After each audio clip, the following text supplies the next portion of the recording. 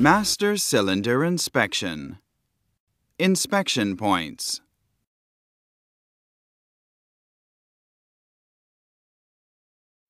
Removal. Remove the master cylinder from the vehicle. First, draw the brake fluid. Because brake fluid may damage the paint, use shop towels in the surrounding area in order to protect from dripping brake fluid. Remove the reservoir tank cap and draw the brake fluid from the reservoir tank.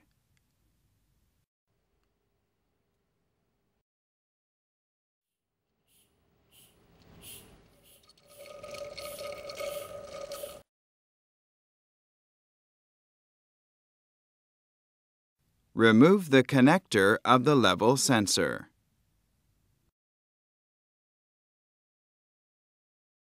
Disconnect the brake lines from the master cylinder.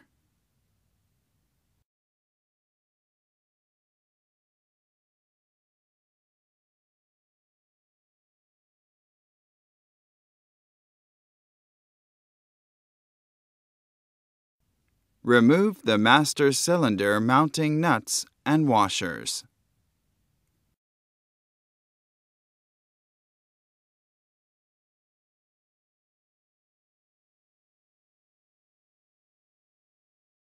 Remove the master cylinder.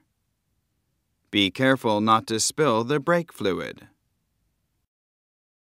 Remove the rod seal.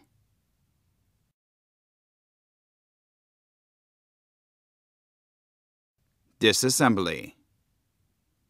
Remove the reservoir seal from the reservoir tank cap. Loosen the clamps of the hoses. Disconnect the hoses from the reservoir union.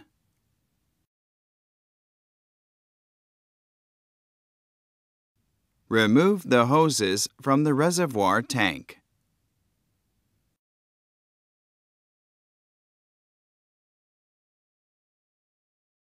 Remove the circlip, which holds the secondary piston.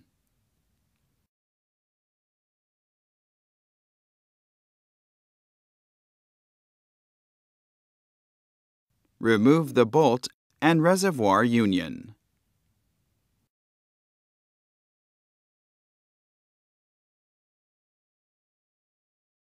Remove the grommets. Remove the stop pin of the primary piston while pushing in the secondary piston. Remove the secondary piston and the primary piston.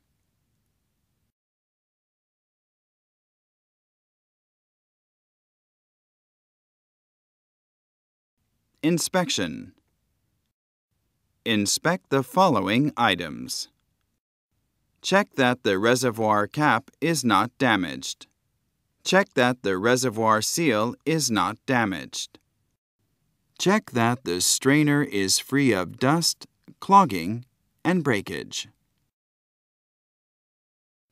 Check that the reservoir tank is not damaged and cracked. Check that the reservoir union is not damaged. Check that the hoses are not damaged. Check that the clamps are not deformed. Check that the outside of the master cylinder is not damaged. Check that the inside of the master cylinder is not worn, scratched, damaged, or corroded.